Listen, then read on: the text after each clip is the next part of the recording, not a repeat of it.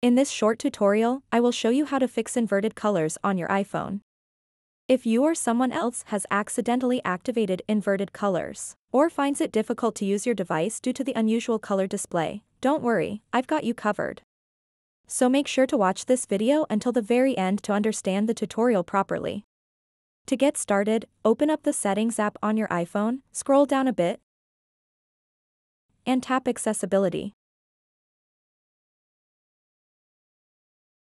After that, tap Display and Text Size. Once you are on this page, scroll down, and you'll see this option. Classic Invert. Classic Invert reverses the colors of the display. So this option is the cause of this issue.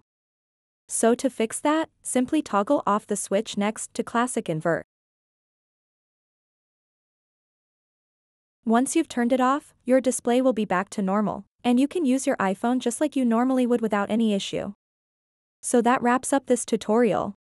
If you have any questions about this whole process, please let me know in the comments section below.